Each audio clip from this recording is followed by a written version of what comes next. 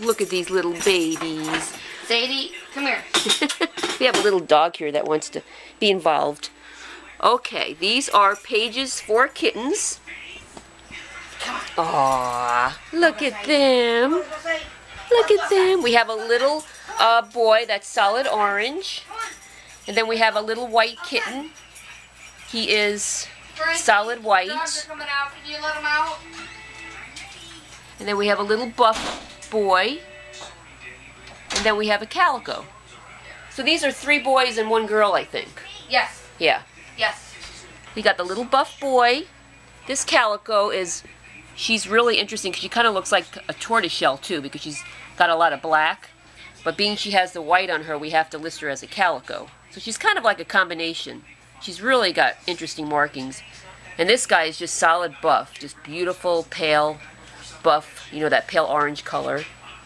And then we got this white one, and he may have some problem with his eyes. He's very sensitive to light. His eyes are pink. Yeah, his eyes are pink. They are at times. They're bright pink and red. Yeah. So he can see, but he may... Prefers to be in He the prefers, shade. yeah, prefers to be in the shade. He can't have any bright light. So, aw. He runs in the house, and long Yeah. in the house he ain't that bad. The house lights don't bother him. Yeah. He definitely could never be outside, which we don't want any of our kittens to be outdoor cats anyway, but Yep. but even the bright lights kind of bother him a little bit. So, he's just a special little boy. And look at you, little orange boy. We got the little orange one. Looks like, what?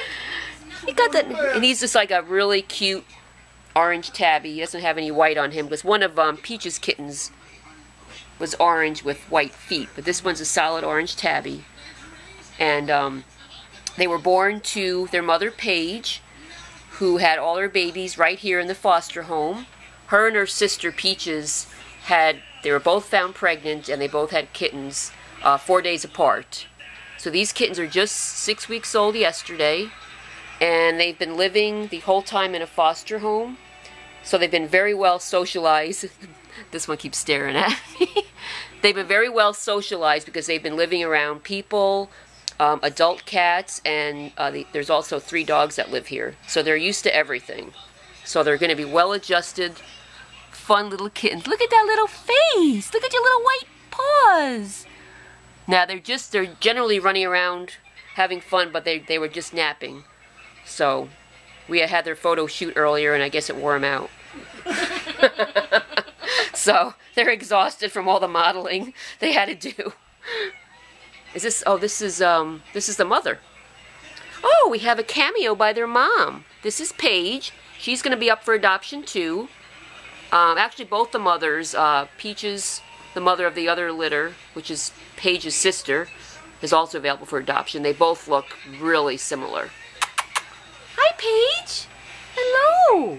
I'll get your video next then, if you stick around.